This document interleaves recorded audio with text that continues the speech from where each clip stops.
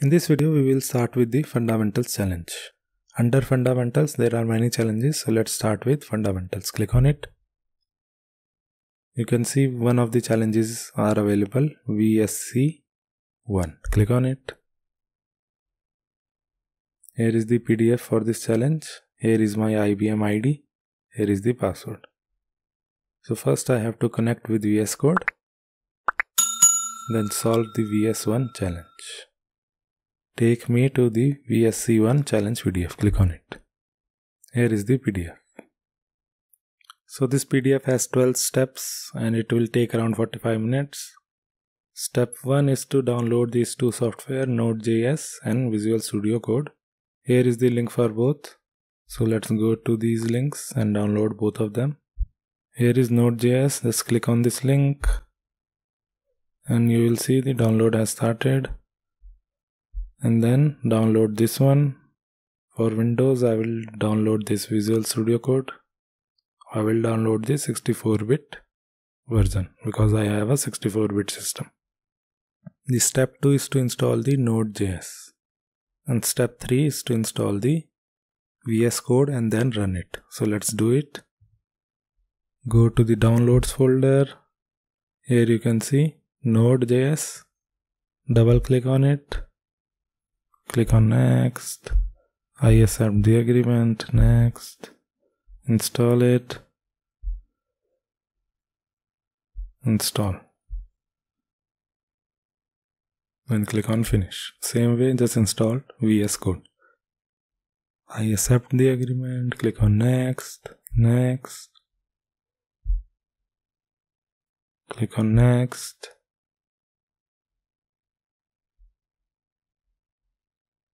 Create a desktop icon. Next. Then install. That's it. You can launch VS Code as well. Finish. This is the VS Code. Let us go to step 4. This is step 4. It is asking us to install IBM Z Open Editor. For that we have to go to Extensions tab.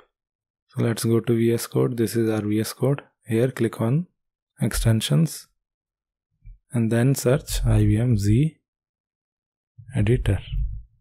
Here is IBM Z Open Editor. Click on Install. And you can see here installing. It is now successfully installed. After the installation is successful, it will show an icon like this, which will say Z Xplore. Then let's go to step 6. It is asking to create a profile. To create a profile, we have to click on the plus sign next to the datasets tab. Click on the ZOWE icon. Once you click, this type of interface will open. It will have 3 tabs: datasets, USS and jobs. In datasets, you have to click on the plus icon and then click on create a new connection to ZOS. The connection name should be Z Xplore. Then it will ask for URL and port. This URL and port is given here. So you have to copy this. So give here https://204.90.115.200:1043. Double check that it is correct. 204.90.115.200:1043. Click enter. Give your username. Your username is given in the VSC1 challenge. So here is my username. It will start with Z. So just copy this, go to VS Code, give your username, press the enter key, then give the password. Password is also given in this page only. So copy this, give the password here. Then in this screen you have to give false. Then again leave it empty and press the enter key. And you will see a new tab will appear here which will say Z Xplore. This is the profile we just created. In step 8, it is asking us to set a filter which is our user ID. So go to the new profile, that is Z Xplore, click on the search dataset icon and give here your user ID. Press enter. And you can see a new dataset appeared here. Click on it. Here you can see ZOSMF error. It says REST API failure. So this is step 9, which says fixing connecting issue. If you get an issue, just right click and then click on update profile. So just right click on the profile, that is Z Xplore, and then update profile. Press enter, give username, password, give false, leave this empty.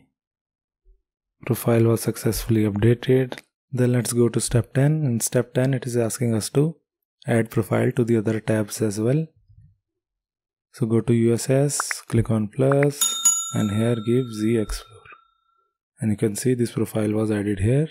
Same way, go to jobs and give Z Xplore. And you can see the profile is now under all these 3 tabs. And in step 11, it is asking us to give a filter your user ID, comma, and then ZXP. So click on ZXP, then click on the search icon. Here give the user ID, comma, then in capital letters ZX and P. Press enter. And here you can see all the datasets. These are all the datasets. Let's start with ZXP. Then we have to find the dataset zxp.public.jcl.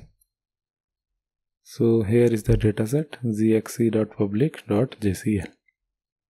And here are the members inside this dataset. We have to find a member called VSC.jcl. Go down. Here is VSC.jcl. Click on it. This is the content of this JCL. We have to right click on it and then submit the job. So right click on it, then click on submit job. Job submitted. Let's go to our website. Go down and then click on challenge complete. And you can see challenge is now complete. You have completed the fundamental challenge. Challenge is unlocked. Show them now. Challenge 2, that is files, is now available. If you like my videos, then you can support me by buying my mainframe course. After buying this course, you will get 19 hours of mainframe training. This course will teach you COBOL, JCL, vSAM, TSO, ISPF, Unix system services, and CICS. You can watch the free preview before buying my course. Make sure you buy the course using the referral link in the description.